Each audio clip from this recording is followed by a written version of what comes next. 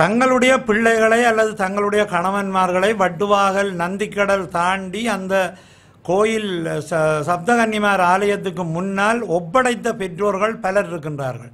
இராணுவத்திடம் தங்களுடைய பிள்ளைகளை ஒப்படைத்த பெற்றோர்கள் பலர் இருக்கின்றார்கள். சிறைச்சாலைகளில் இன்று கூட அரசியல் கைதிகள் என்ற போர்வையிலே பலர் விடுவிக்கப்படாமல் இன்றும் இருக்கின்றார்கள். ஆனால் கருணா போன்றவர்கள் வெளியில் நடமாடி திரிகின்றார்கள்.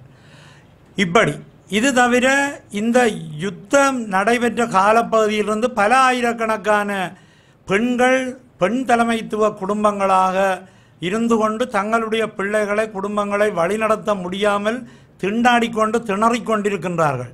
ஏற்கனவே நான் சொன்னதை போன்று தென்னிலங்கை மீனவர்களுக்கு தென்னிலங்கை அரசியல்வாதிகளின் மூலமாக என்னவோ தடை செய்யப்பட்ட அத்தனை தொழில்களையும் கொண்டு வந்து வடமாகாணம் முழுக்க விதைத்திருக்கின்றார்கள்.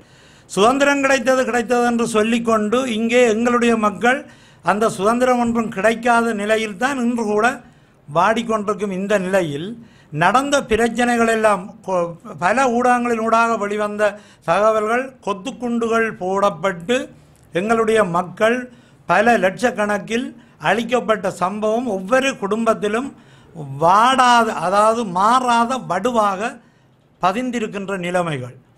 இவ்வளவும் இருக்கும்போது எத்தனையோ பேர், உங்களுக்கு தெரியும், அந்த காணாமல் ஆக்கப்பட்டவர்கள் விடயத்தில் பல தாய்மார் இப்போது இறந்து விட்டார்கள். தங்களுடைய பிள்ளைகள் என்று சொல்லி தேடி தேடி திரிஞ்சு களைச்சு ஒவ்வொரு பக்கத்தாலையும் ஏமாற்றப்பட்டு இப்படியாக இருக்கும் நிலையில் இங்கு நடந்த கொடுமைகள் இப்படி இருக்கும்போது இந்த மக்கள் மறப்பார்களா அல்லது மன்னிப்பார்களா என்பதை நீங்களே யோசிக்க வேண்டும்.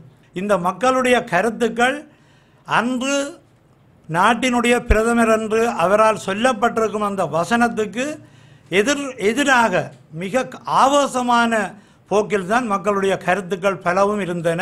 அந்த வகையில் எங்களுடைய இந்த மக்கள் ஒருபோதும் மறக்கக்கூடிய நிலையிலோ மன்னிக்கக்கூடிய நிலையிலோ இல்லை நடந்த கொடுமைகள் என்பது இங்கே சுட்டிக்காட்டப்படக்கூடியது.